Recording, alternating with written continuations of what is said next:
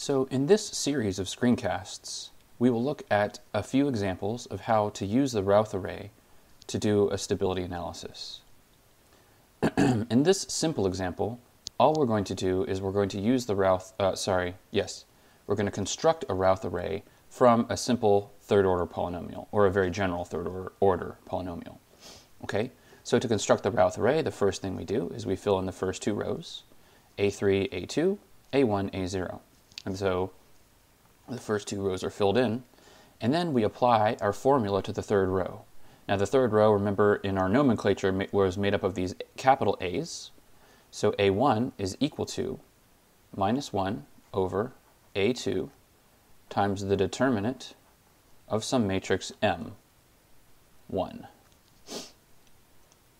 Okay, so remember the matrix M will have this as our first column, and since we're looking at this element here, these guys here will be my second column of my matrix.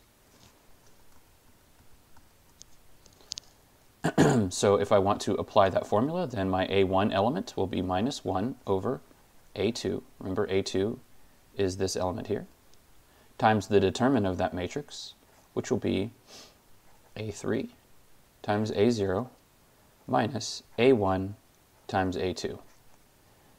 This last element here in this column is a 0. Okay, and so that's my third row, and now we have to make a fourth row. So we have to finish this recursive formula for the last row. And so what we want to do is we want to fill in this element here. And so to do that, what we have is we have our B1, remember, is going to be minus 1 over A1 times the determinant of its matrix.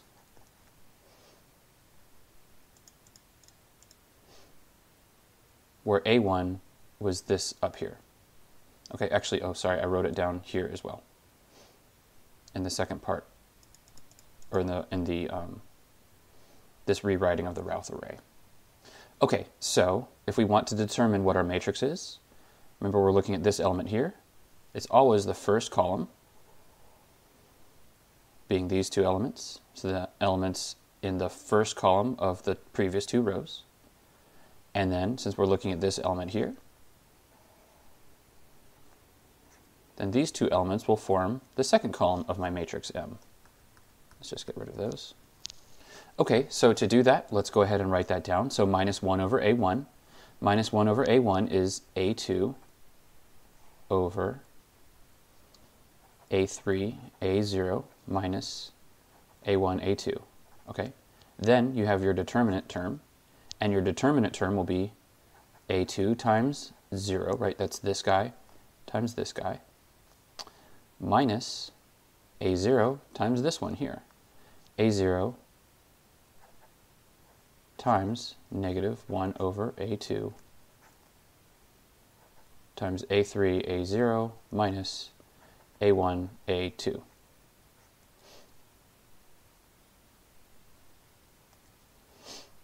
Okay, now note, this last term here, this B1, is actually just equal to A0, so things start to cancel out, so this cancels out because there's a 0 times the A2.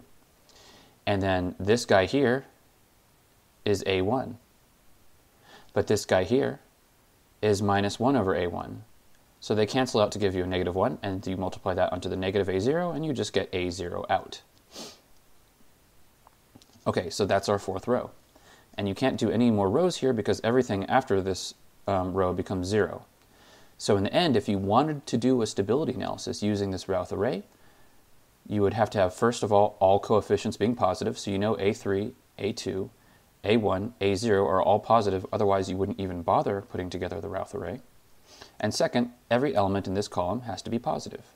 Well, you have A3, A2, and A0 all being elements of the first column, and they are all positive, as you know. So the only criterion here for the stability of this system, that is the only criterion that would force every single root of this polynomial to have a positive real part, would be that this guy right here is greater than 0. In other words, this determinant here must be less than 0. And that would be how you would apply this particular Routh array to your problem.